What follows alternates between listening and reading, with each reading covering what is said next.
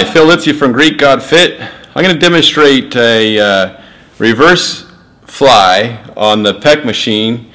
It will work your rear delts if you twist your arm right. So what you're going to do is you're going to twist your arm like this with your palm out, and it will work that rear delt. So let me demonstrate.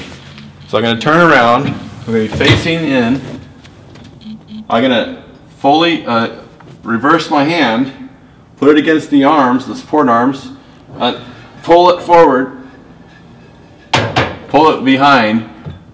Well, I'm going to start here. You can adjust these handles. So you're going to come from the back.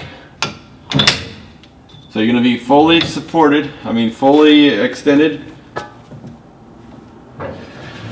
Squeeze that shoulder blade, those shoulder blades together.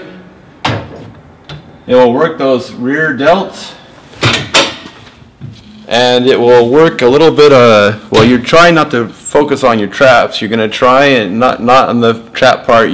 That's why you want to twist that arm so that you can focus on the rear delt. Thanks for watching, and remember to always strive to arrive.